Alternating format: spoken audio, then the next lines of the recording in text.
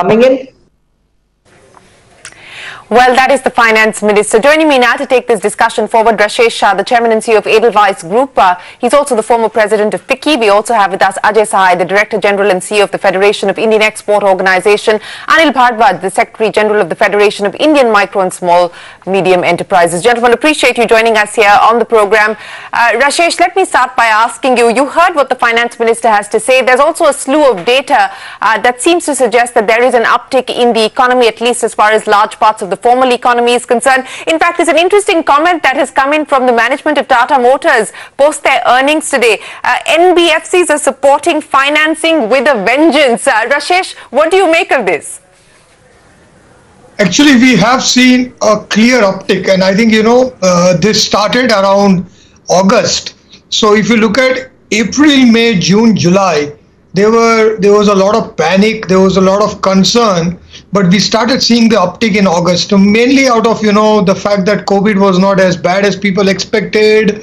The fear was much higher than the reality. A lot of government schemes, RBI schemes started coming into play, and the economy started unlocking. So I think August, September and October have been very, very encouraging, and I think liquidity has improved a lot. So, if I look back, I would say April, May, June was more like a crisis, and now we have clearly August onwards made a U-turn.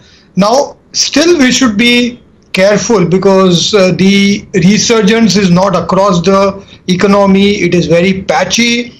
Part of this is pent-up demand, and part of this is actually the resurgence of the underlying consumption patterns in the economy.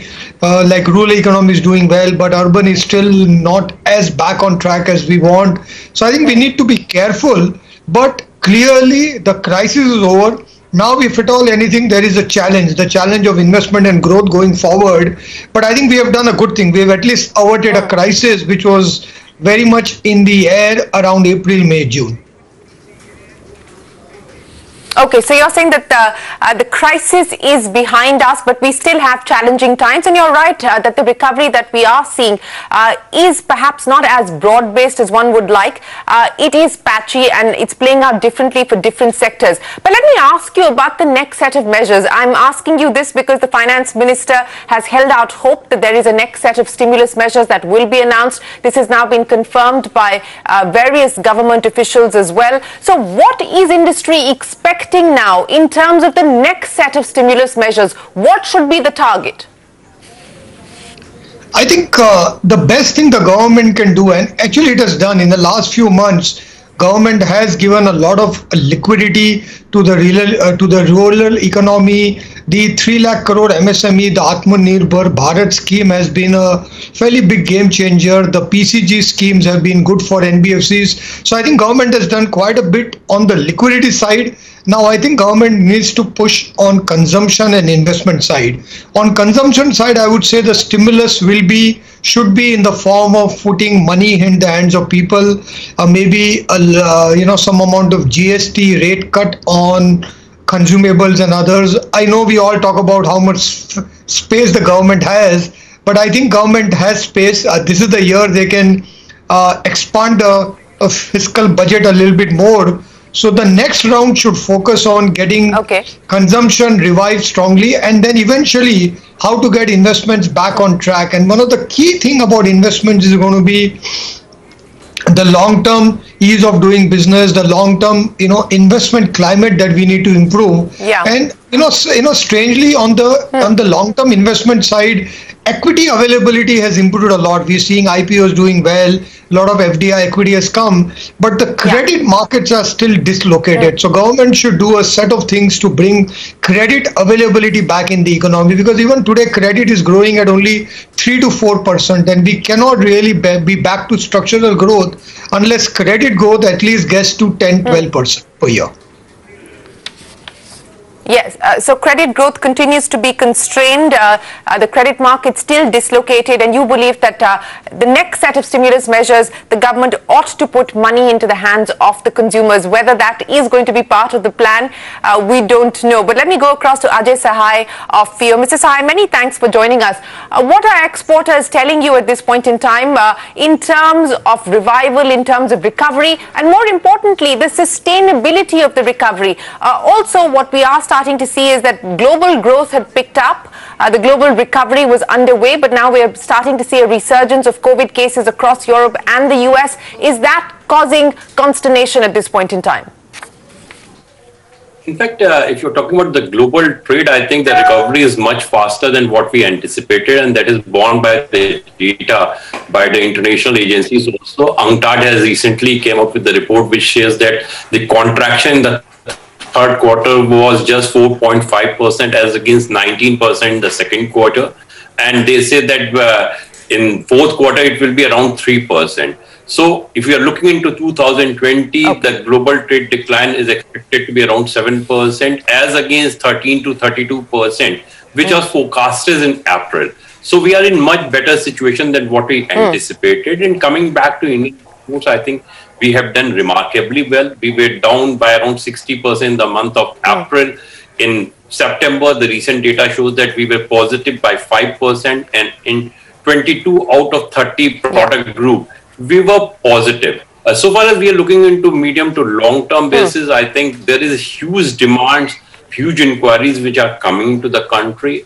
We are getting a lot of inquiries from the countries which were totally unknown to us. We are getting more inquiries from the country where anti-China sentiment is on the rise, whether we are talking about the US, Australia, Canada, Japan, South Korea, some of the countries like France, Germany, or Sweden. In fact, those who were talking about the Christmas and New Year's, now they feel that the inventory level will be liquidated very fast and they will be having much better order coming into the way. In fact, in many of the segments, we have done remarkably well, particularly if you're talking about the chemical, plastics, pharmaceuticals, medical and diagnostic equipment, food products across many sectors. Some of the traditional sector of exports were under severe pressure, but they are also coming out of it. And in those segments, we are getting demand which is on short-term basis, not a very long-term basis. Normally in textile and leather, we used to have a lead time of around 6 months from order to execution, which has been compressed.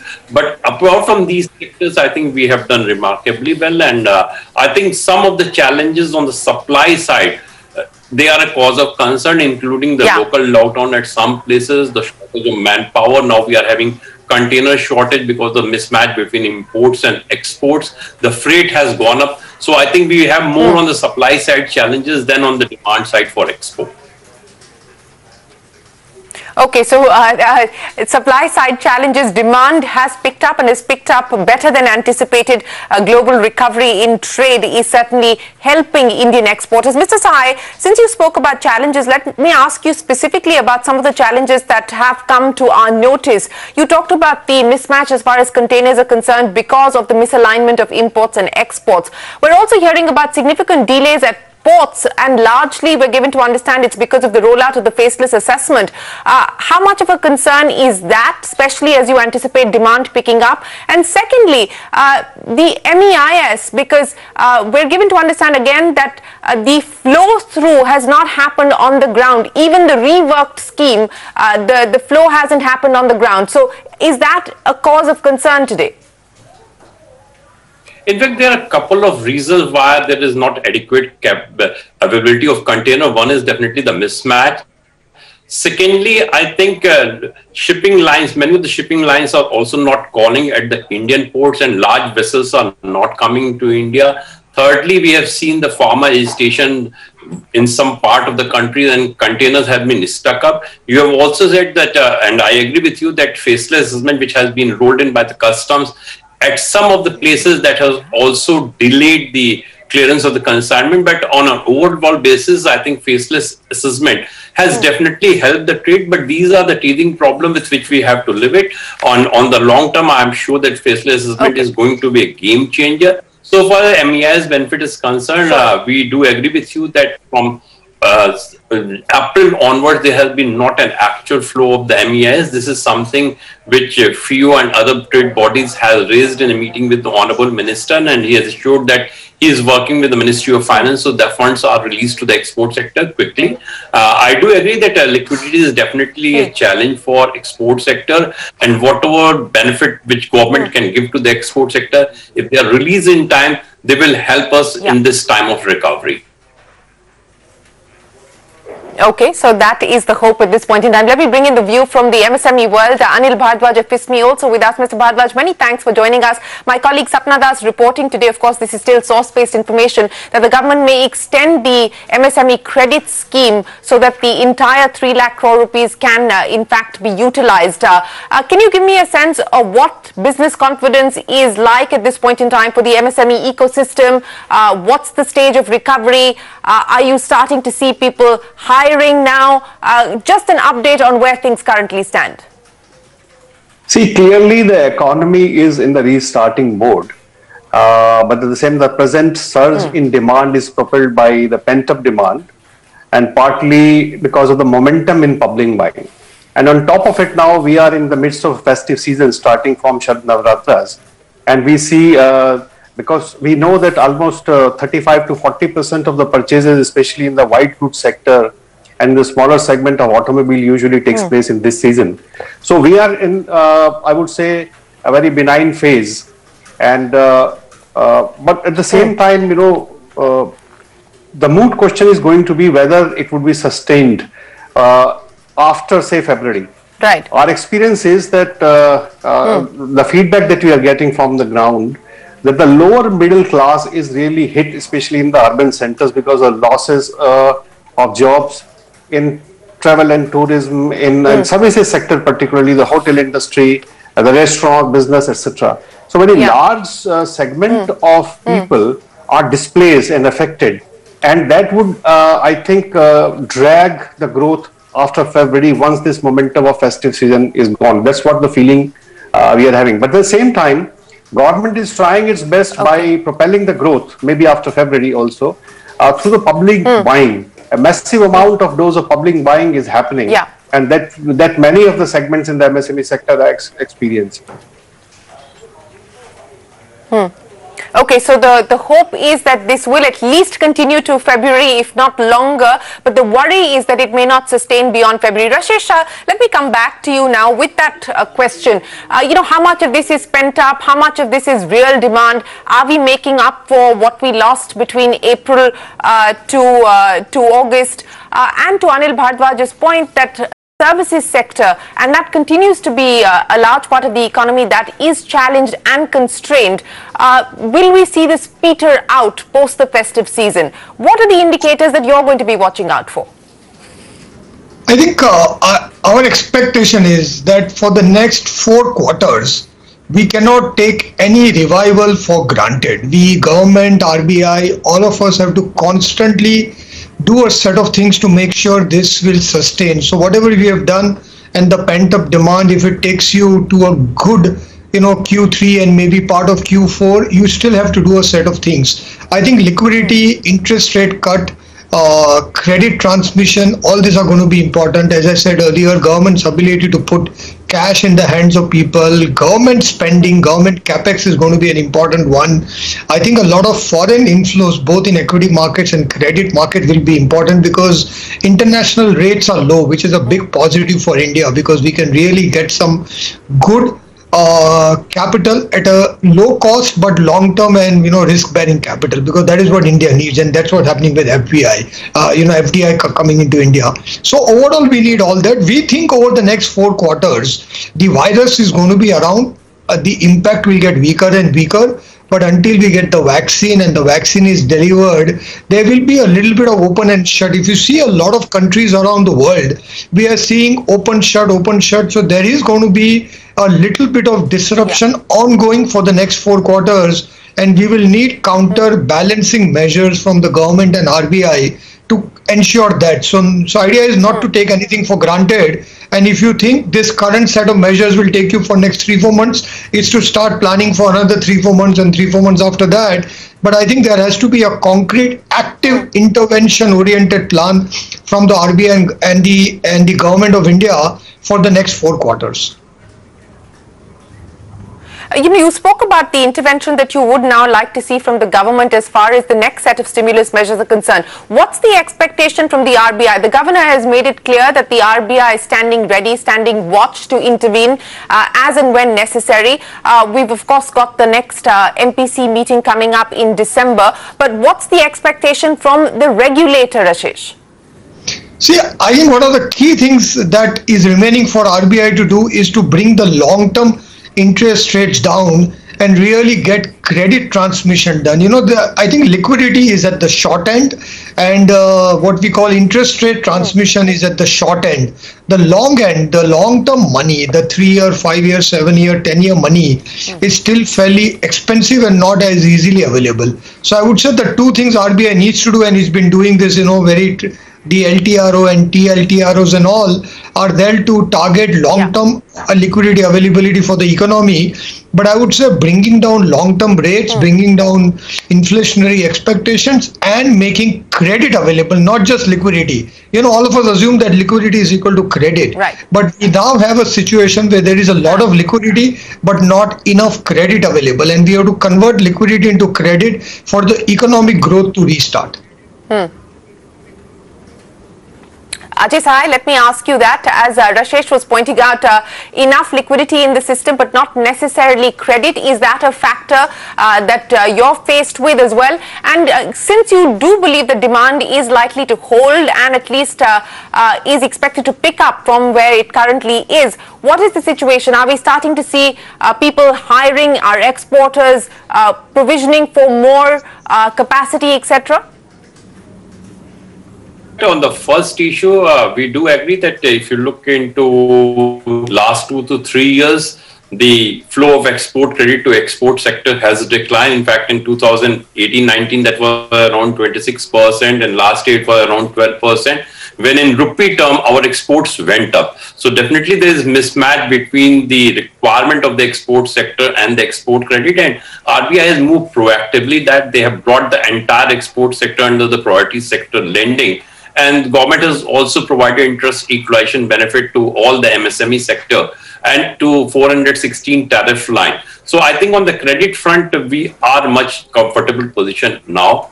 So far as the issue of these demands is concerned, I feel that the demand is there and people may not have started hiring it because still they do not know how long. That's why I said that if you are talking about the SME sector, they are basically getting the order for a very short duration. They get the order for in the month of, let us say, September for execution in the month of November. They are not getting the order on a long-term basis. Okay. So, though of course, I think the employment sector, exports is now providing much better employment in terms of numbers. But if you are looking into the additional absorption of the workforce in the export sector, I think it has not started on a large scale basis, though definitely we are moving into that direction.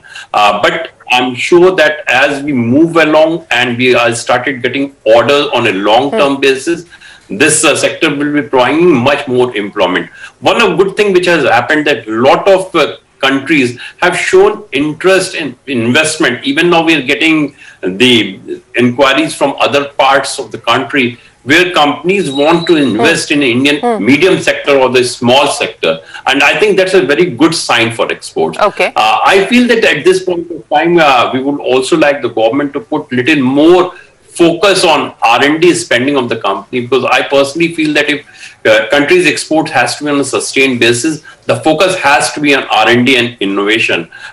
We need to provide some more support to R&D, and we also bring our focus on the standards, though of course in last 2-3 years, we have seen that government is working hard to put focus on the standards. We need to develop standards. We have to apply those standards on the domestic companies, similarly on imports, which will also make it, our export product more export worthy, but will also help us to address the issue of cheap imports happening into the country. Yes, that certainly is something that has been an ongoing process. Anil Bhardwaj, I'll end by asking you, to the point that Ajay Sahai was making, that there's a lot of inquiries coming in from countries across the world who are looking at mitigating the risks of only dealing with China. Now, what is the real impact of that you're seeing as far as the MSME sector? What kind of implications, benefits do you believe it's likely to have in the next few months? See, first of all, the similar phenomena is also being experienced by MSMEs who are just catering to the domestic market. They are also not getting long-term orders, and usually the orders are of the range of approximately 1 month or so. So I think that has something to do with because people are not really very sure that what is going to happen in the next quarter. So it's kind of a month-to-month basis in the domestic market, and that's why people are not investing, and that's why the demand that was envisaged by the government of the credit is not as much as perhaps was the case when the scheme was designed on 3 lakh crore. As you know, barely 70% disbursement so far has taken place. It's still remaining, and maybe as you right said in the beginning, there is a case for extension also. So yes, secondly, coming to the point of liquidity, see, in the informal market in these festive season, the call rate used to go up to 3% per month, but now even 1.5%, half of the rate of interest, the money is available in plenty, and that shows that the demand for credit is not as much as is used to be in this festive season. So yes, your initial insertion was right. All right, Anil Bhardwaj, Ajay Sahai, Rashesh Shah, thanks very much for joining us with your take on the recovery, the road to revival, and of course what we make of the many data points that have emerged and what next needs to be done by government, industry and the regulator. We are seeing a recovery. The question though is, will it hold beyond the festive season? The hope is that it will. With that, it is time for us to wrap up this edition of Restarting India. Many thanks for watching. Do stay tuned to CNBC TV18. The news will continue.